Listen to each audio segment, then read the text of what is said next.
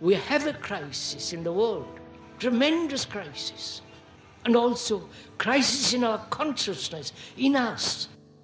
I see the urgency of change, radical revolution, mutation in the mind. I see it. It is necessary.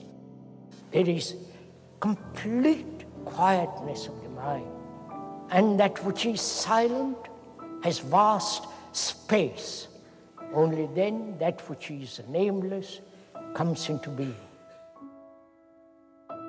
This is Urgency of Change, the Krishnamurti podcast.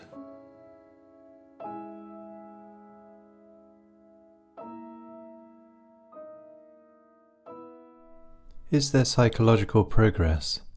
The me becoming better, nobler, wiser? The me which is the past, which has accumulated so many things, insults, flatteries, pain, knowledge, suffering, can that me progress to a better state? Hello and welcome to episode 230 of Urgency of Change. Each episode of the Krishnamurti podcast features carefully chosen extracts from the archives. The aim is to represent different aspects of Krishnamurti's radical approach to many of the issues and questions we all face in our lives. This week's theme is progress. Upcoming themes are cooperation, fragmentation, and symbols. This is a podcast from Krishnamurti Foundation Trust, based at Brockwood Park in Hampshire, UK. Brockwood is also home to Brockwood Park School, a unique international boarding school offering a personalised holistic education. It is deeply inspired by Krishnamurti's teaching, which encourages academic excellence, self-understanding, creativity and integrity.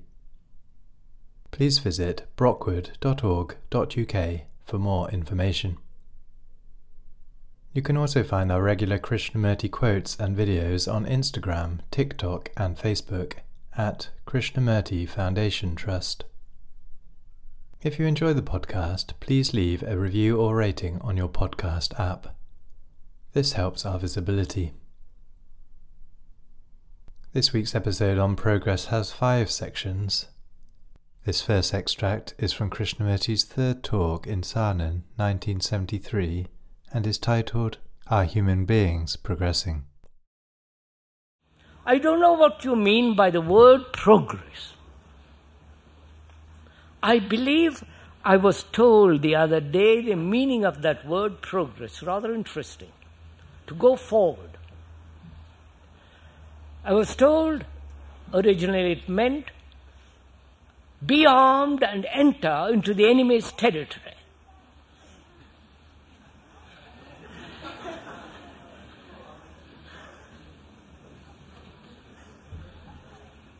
You are entering into the enemy's territory, therefore be armed when you enter.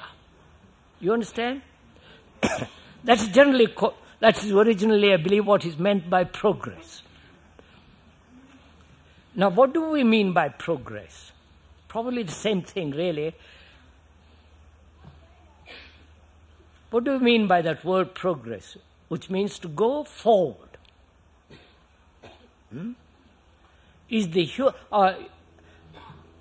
Are human beings going forward?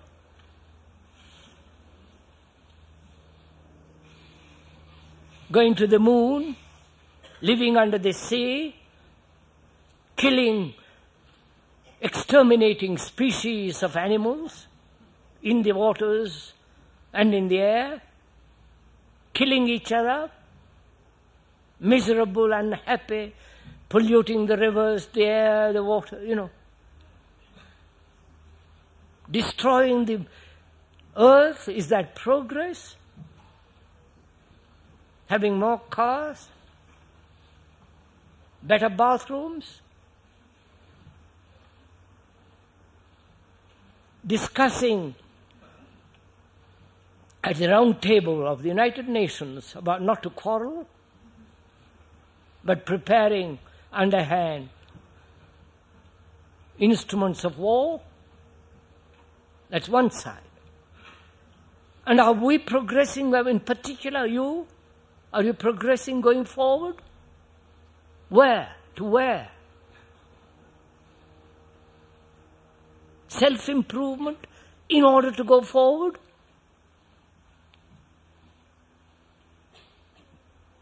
Is there improvement of the self? You following all this, sir? Can I improve myself?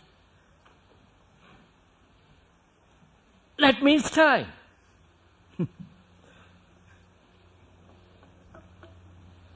So looking at all this, what is progress?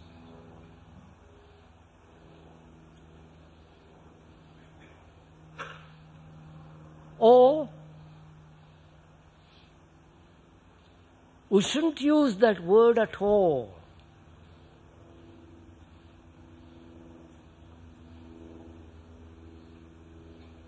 We should only use the word, if I may suggest, I'm not asking, psychological revolution,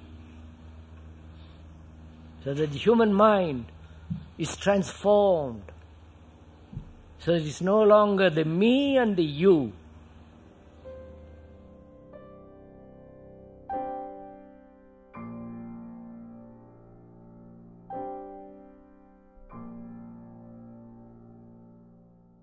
The second extract is from the first talk in Santa Monica 1974 and is titled, Where Do We Think We Are Progressing To? It's becoming more and more apparent that the world outside of us as well as inside of us is in such a chaotic, miserable, mischievous state. We don't seem to be able to do anything about it. The communists, the Marxists, the socialists, the capitalists, and the various religious groups are trying to do something. And apparently, nothing seems to change the human mind and heart. We seem to be going along the same old way, in the same confusion, sorrow, and lack of utter social responsibility.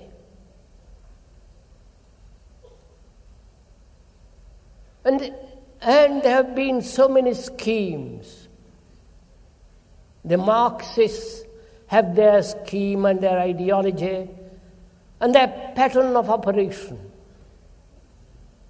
And the socialists have theirs, and the communists. And of course, the religious groups, whether they're Catholic, Protestant, or those groups that are formed around the latest guru, they don't seem to care very much what is happening outside of themselves. These religious groups seem to be concerned with their own particular little miasmic confusion and worship and authority. And the world goes on with their wars, political corruption, big business wanting to make progress, the scientists joining the big business, and so on, of which most of us are aware.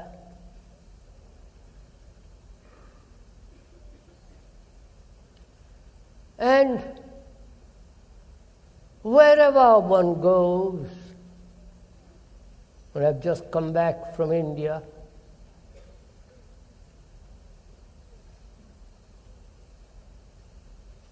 there is an appalling state of insufficiency, both economically and religiously, and there is a great deal of poverty and a great sorrow in the world. Looking at all this, not intellectually, not superficially, not from any particular point of view, Marxist, communist, Mao, or some other ideology, but looking at it with fairly unprejudiced, clear eyes, one is struck enormously at the utter callousness of commercialism and consumerism. These two seems to predominate the world. And progress is in the context of that.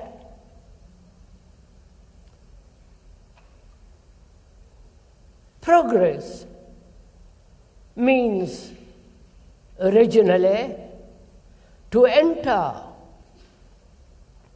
the enemy country fully armed. That's what it meant originally, the word progress. Now, progress seems to be the advancement of technology and consumerism, and God knows where it is leading to. The destruction of the earth, nature, pollution, and the utter depravity of selfishness. This is the actual fact that is happening in the world. And everybody talks about progress. One never asks, progress to what? Where are we going? What is it all about? One seems to never question. One may question that inwardly, inarticulately, but there is no group in the world, as far as I've been able to observe, which is asking, what is it all about? Where are we going? And when one does ask those questions,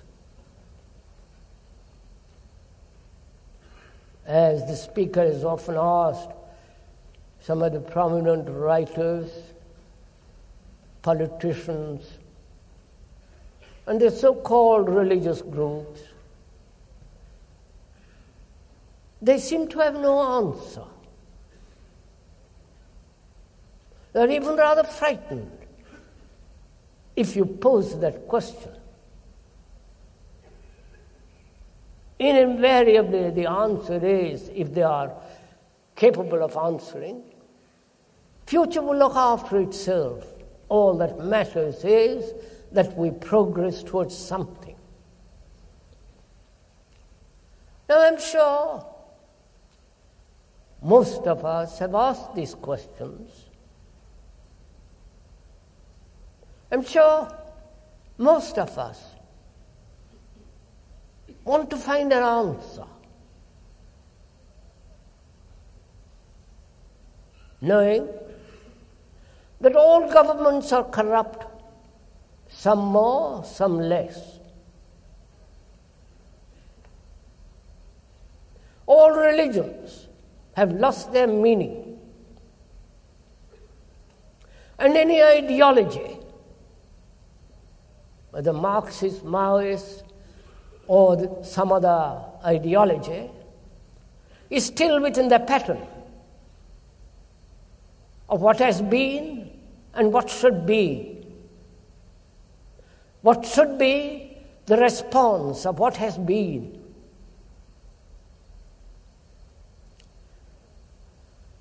And seeing all this,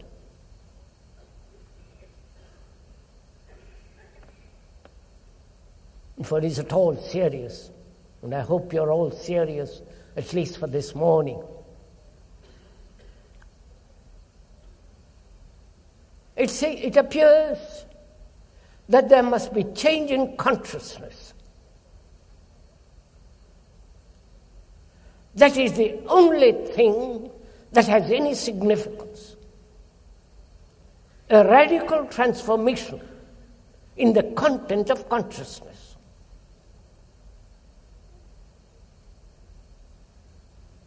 Because that is the only solution to the enormous problems and the complexity of our modern society.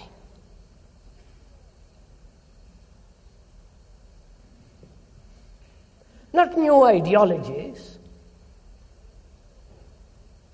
not new gurus with their absurd following and their childish traditional repetition of dead things, but a change in the very structure and the nature of consciousness, in what you think, feel, act, do, which is within the field of consciousness.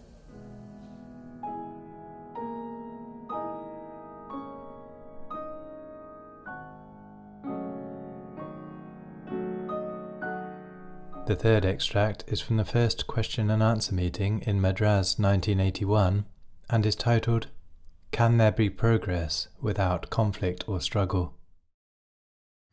Without conflict or struggle, in the sense of desire to improve, how can there be any progress, material or social, in the world?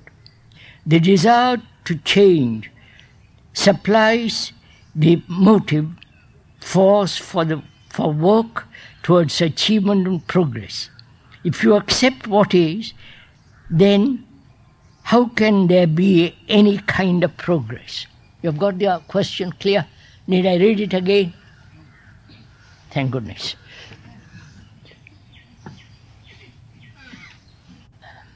What do we mean by self-improvement?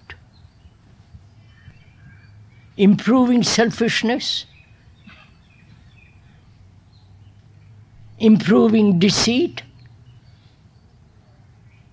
improving hypocrisy, improving our angers, anxieties, our pains, our sorrows. Is that what we mean by improving ourselves? Either getting more money, more better position, all that, physical comfort, or, which is necessary obviously, but when you say self-improvement, what is the self?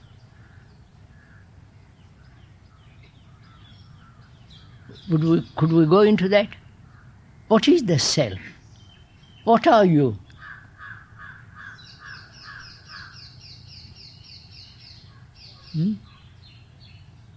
You have a name, you have a form, how you look, how the shape of your body and so on, physical appearance. Apart from that, what are you?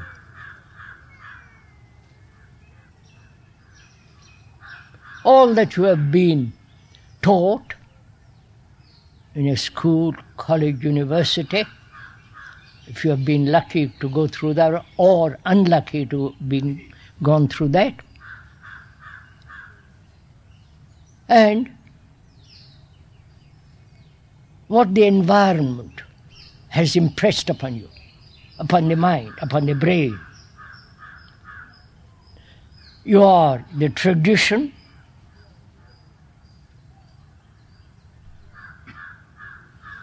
you are all that which actually is.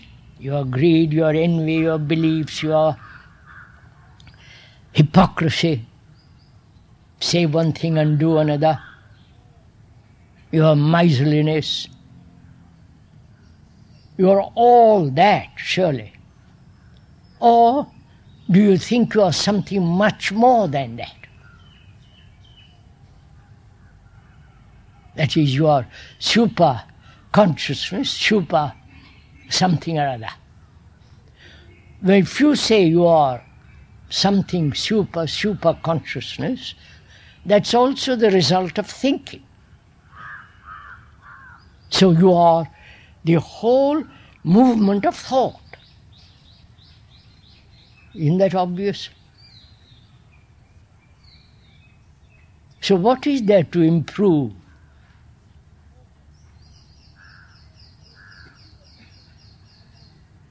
Or there is freedom from all this, not improving. That's too clear, isn't it? I can't improve my selfishness, my agony, or my sense of despair. What is possible is to be free of all that, completely. I can't improve it. That's simple enough.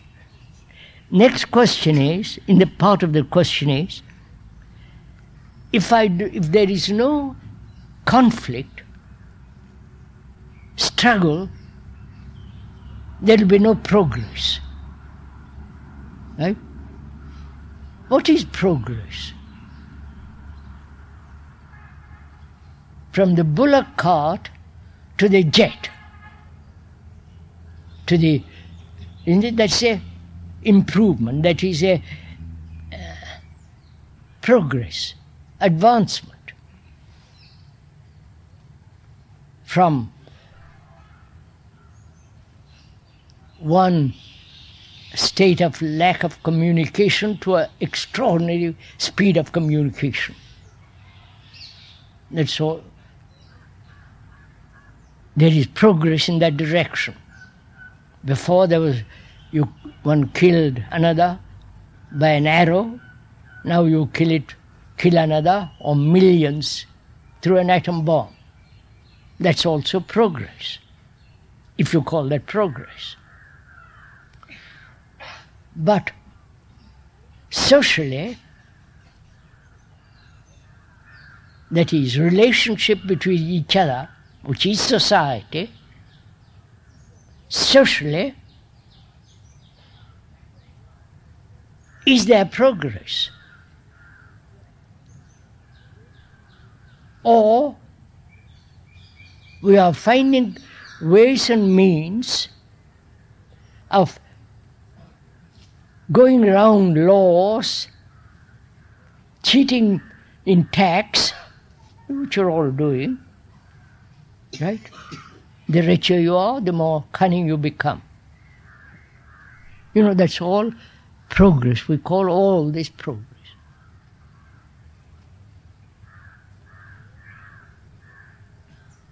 Is there psychological progress at all? You understand my question? Progress, this is a very complex problem, this. Progress means from what I am, I move, change, transform myself. That implies time. Progress means time. Right? We're coming to meet this. What is time? Time by the watch, time by the sun rising, sun setting, time as today, yesterday, tomorrow, time for a plant to grow, time for a baby to become mature, and so on. There is time outwardly, naturally. But is there time at all inwardly? Please, we are investigating, you are not accepting what the speaker is saying. Is there time as psychological progress?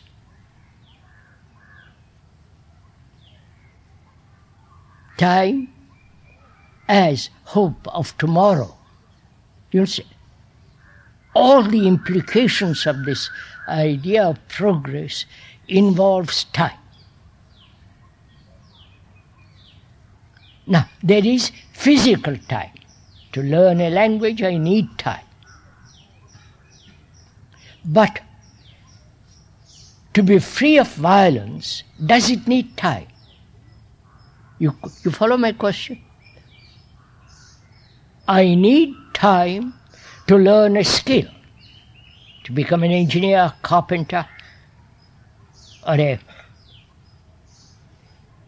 not straight politician. Right, sir? Yes, you know about it. But does one need time to be free of violence? You please find out. I'm violent. To become non-violent requires time. You understand? I am violent.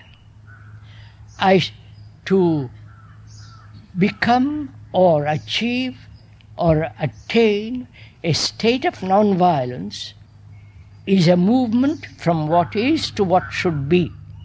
That requires time. But does being free from violence require time? You understand the difference? Are we meeting each other? To become something requires time. Not to be, does it require time?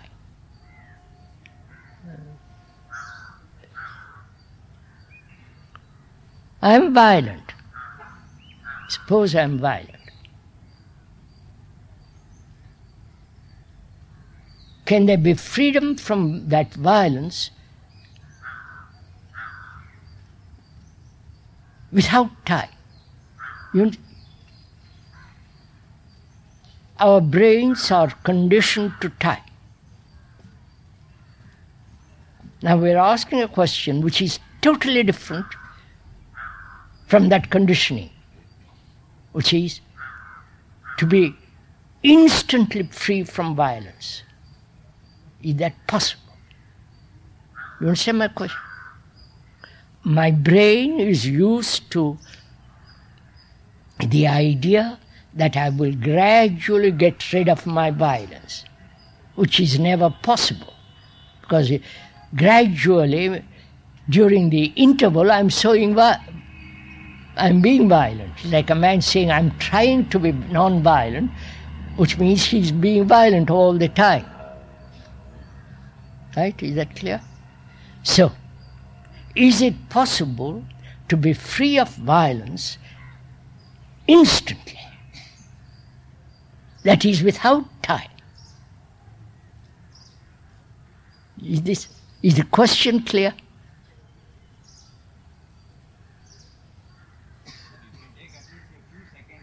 What? No. You see, don't let's think. See, first of all, is it possible to be free of violence immediately, instantly? Or does it take time to be free?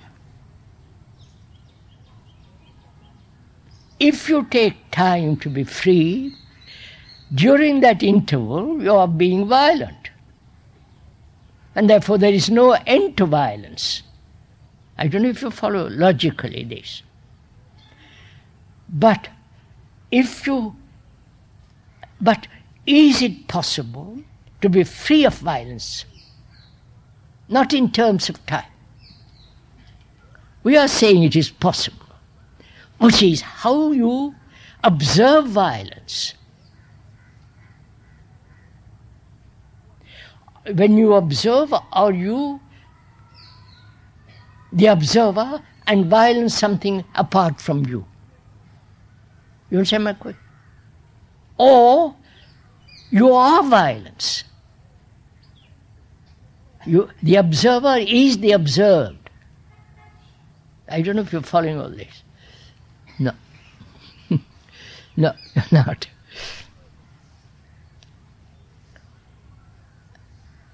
Is anger different from me?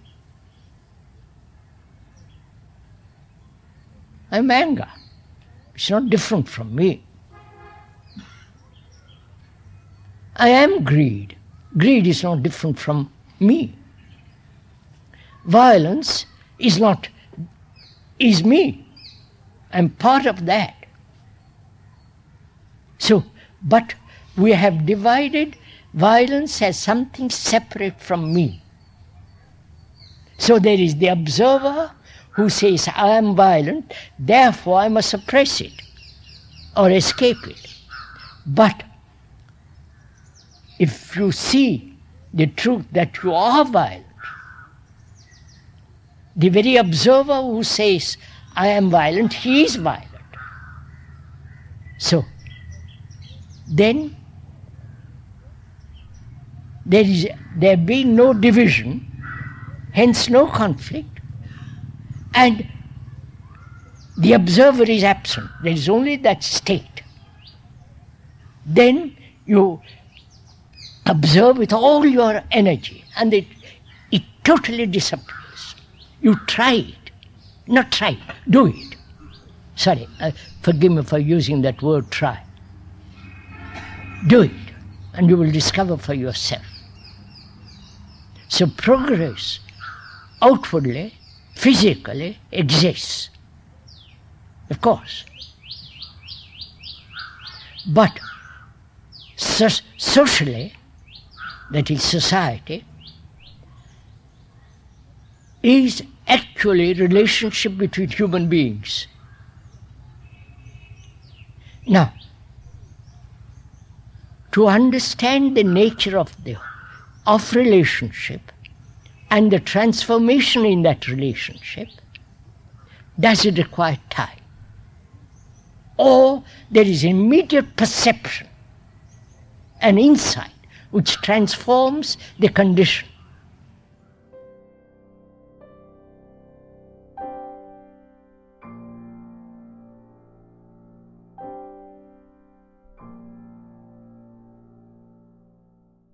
The fourth extract is from Krishnamurti's third talk in Bombay, 1983, and is titled, There is no such thing as psychological progress.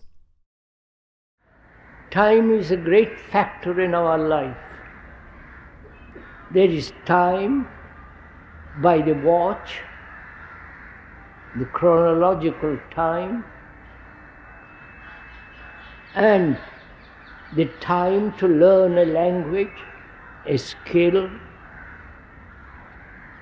a time to achieve in this world, become from a clerk to the executive person, and so on. There is time in that direction.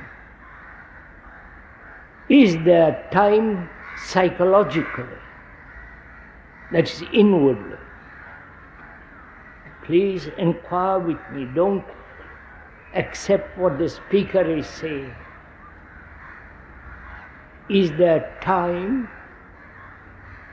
which means a progress from here to there, ideologically, in the sense of becoming more noble, more free of greed, anger, violence, is there in the sphere of the psyche. You understand the word psyche? This is what you are. That is, time is evolution. Right?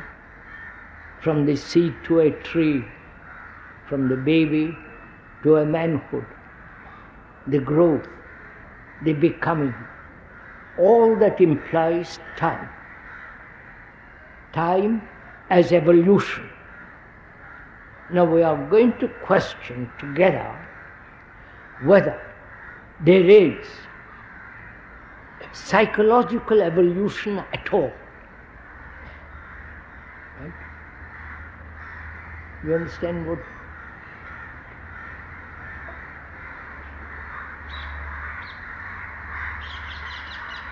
Let the crows have their say.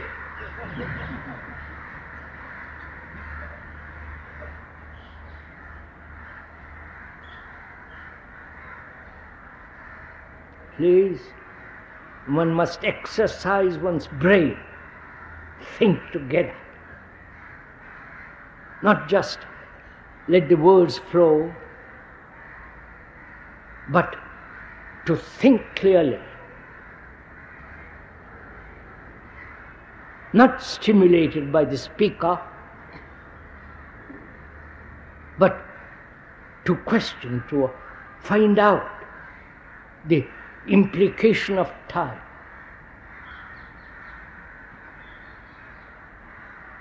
This is important because time and thought are the root of fear.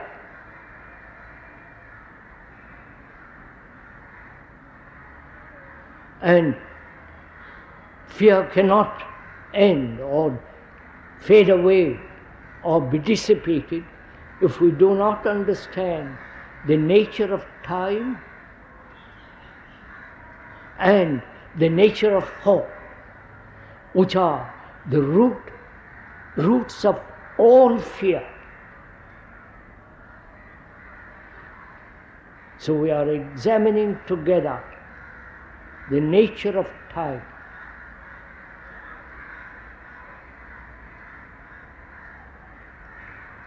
There is physical time, the new moon becoming the full moon, the seed growing to a great gigantic tree. Time is necessary to learn a language, a skill. Time is necessary to accumulate knowledge. There, time is absolutely necessary. You may learn a language within a week or 6 months. To go from here to your house takes time, from one point to another.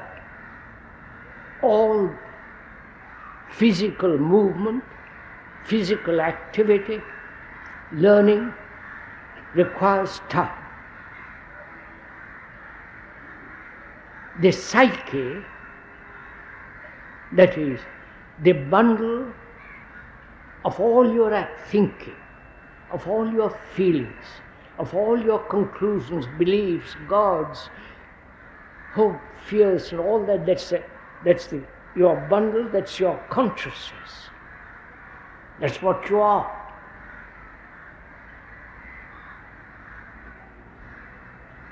Is that clear? That's what you are. That's what your consciousness is. Your consciousness is made up of all these things: your gods, your knowledge, your faith, your hope, your fears, your pleasures, your conclusions, your loneliness, and the great fear of sorrow, pain, all that is your consciousness. We are asking whether that consciousness has evolution at all. Evolution means becoming what you are more and more and more. Is that it? You've understood this? That is, I am greedy, envious, violent. Can greed evolve into non-greed? Or anger, loneliness become something gradually to something else? You're following on? Are we making things clear? Right? Are we?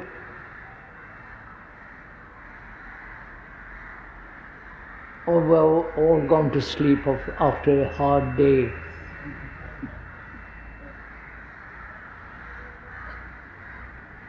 Please, this rather difficult subject, because all our tradition, all our religious training, our belief, our faith, and all the sacred, so-called sacred literature tell you that you will become something if you make an effort, if you strive after, if you meditate. That from this to that, from what you are to what you should be, that is evolution. Now we are, the speaker is denying all that.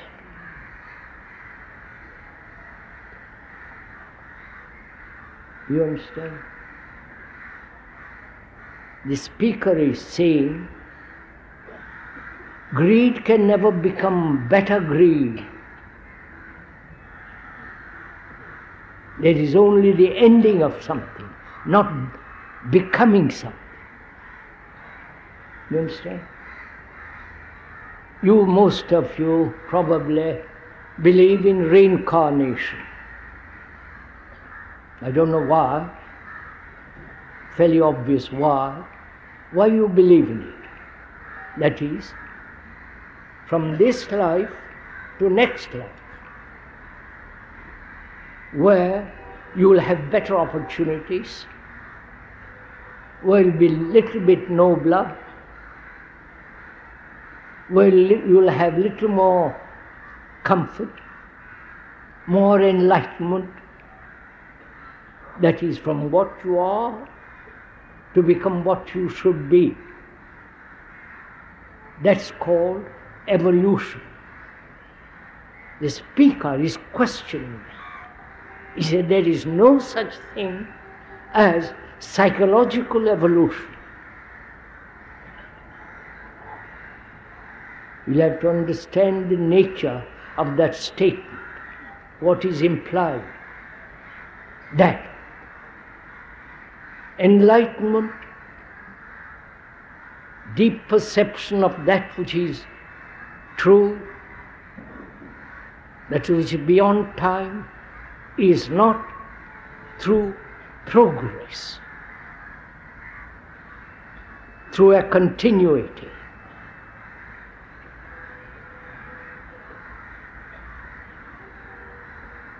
So there is no movement as evolution of the psyche.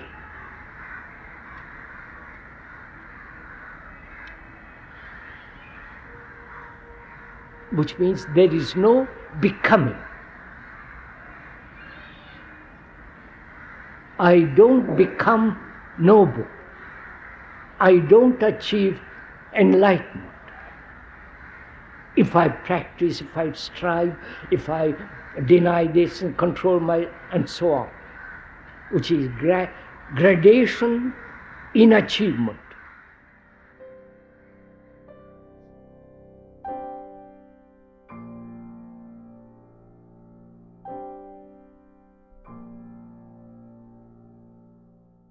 The final extract in this episode is from the fourth talk in San Francisco 1973 and is titled Progress in Meditation. Meditation is a process of life in which relationship with each other is clear, without any conflict. Meditation is the understanding of fear, pleasure. Meditation is the thing called love and the freedom from death, which we talked about yesterday morning. And the freedom to stand completely alone.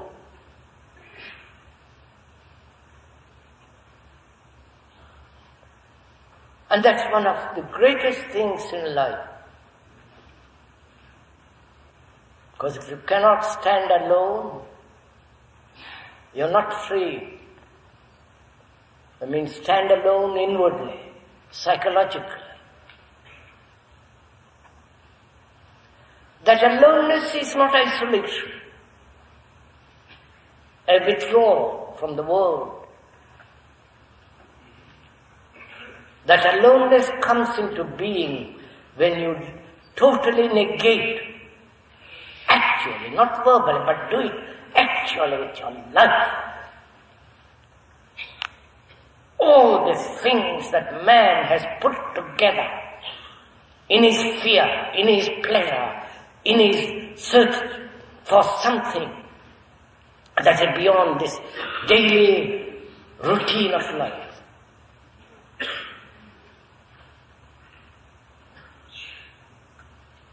Then you will see, if you have gone that far,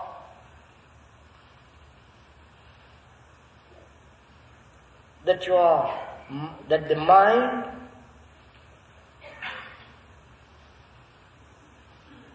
not having any illusion, not following anybody, and therefore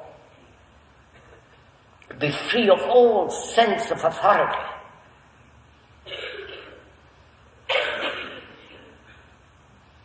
It's only such a mind can open the door.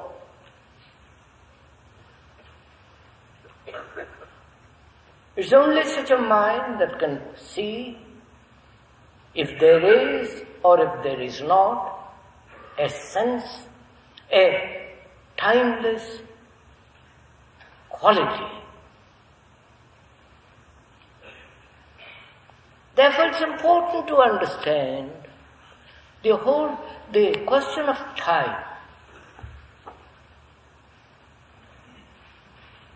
Obviously there is the daily chronological time. We're not talking about that. It's very simple and clear.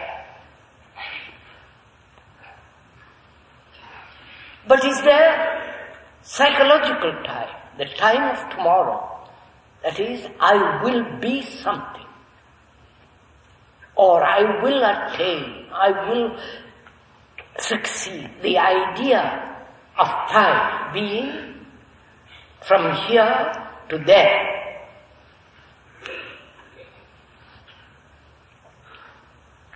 Or is it an invention of thought? This whole idea of progress. There is obviously progress. which unfortunately the business world has turned into profit. There is progress from the bullock cart, the wheel, to the jet. But is there psychological progress? The me becoming better, nobler, wiser.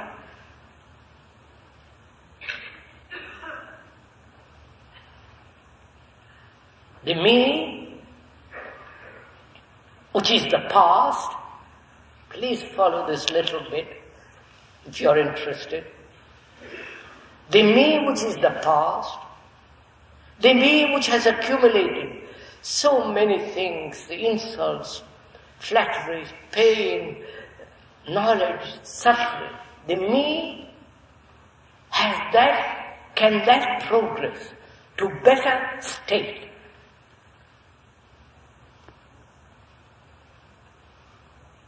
And to advance from here to the better, time is necessary. To become something, time is necessary. But is there such a thing as becoming something?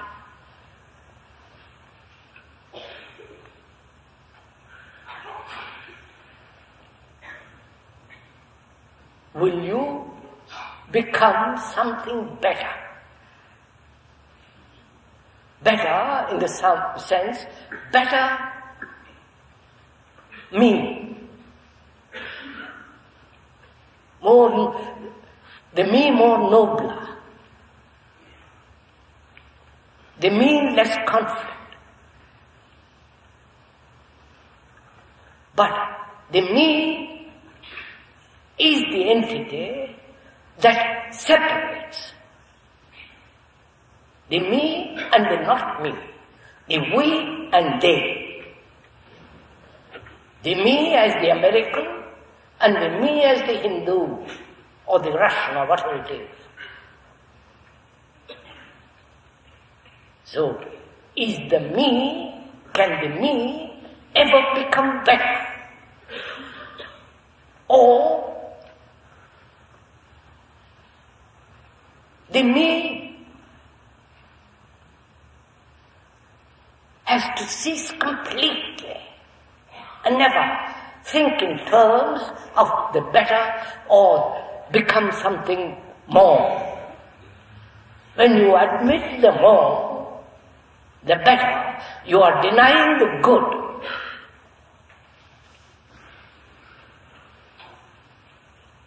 So, meditation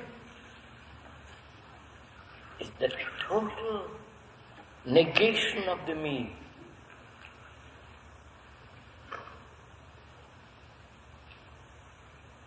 So that the mind is never in conflict. And the mind, when it's not in conflict, is not in that state of peace which is the interval between two conflicts, but a peace, I don't like to use that word peace,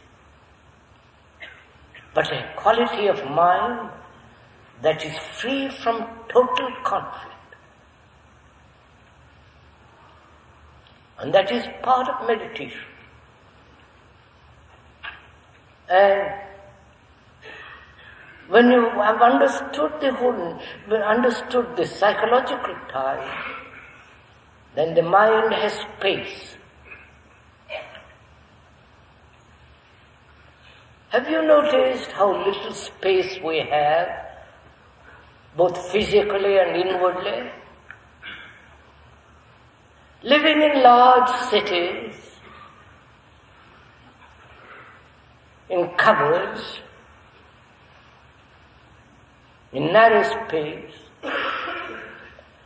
we become more violent because we need space, physically. Psychologically also, have you noticed how little space we have inwardly? Because our minds are crowded. with imagination, with all the things that we have learned, with the various forms of conditioning, the influence, the propaganda. We are full of all the things that man has thought about, invented, our own desires, pursuits, ambitions, fears, and so on. It is full. And therefore, very little space.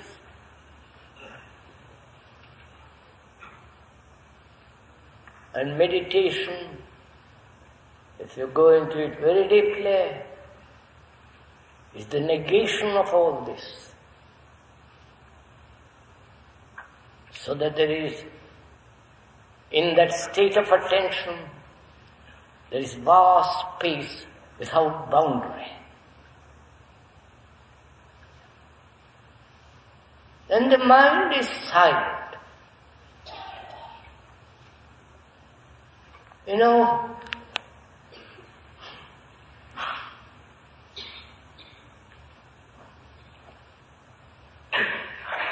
probably you have learned from others that you must go through a system of meditation so that the mind becomes silent.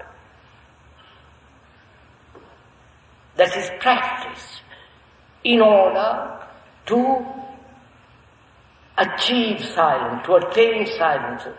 Practice in order to become enlightened, which is called meditation. And that such kind of meditation is sheer nonsense. Because when you practice, you see what happens, don't you? That there is the entity that is practicing over and over and over again, becoming mechanical, more and more and more mechanical, therefore limited, insensitive, dull. And why should you practice? Why should you allow another to come between you and your inquiry? Why should the priest or your guru or your book come between you and what you want to find out?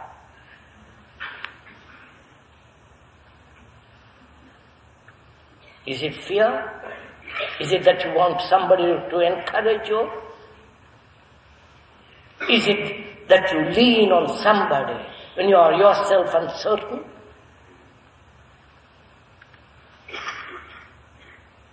And when you are uncertain, and when you lean on somebody for certainty, you may be quite sure that you are choosing somebody who is equally uncertain.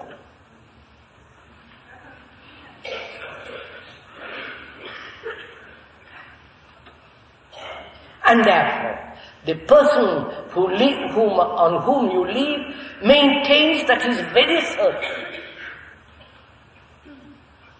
He says, I know, I have achieved, I am the way, follow me. So, be very careful. Beware of a man who says he knows.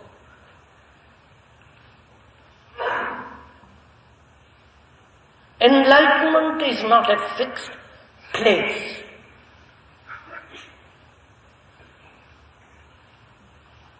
There is no fixed place. All that one has to do is to understand the chaos, the disorder in which we live.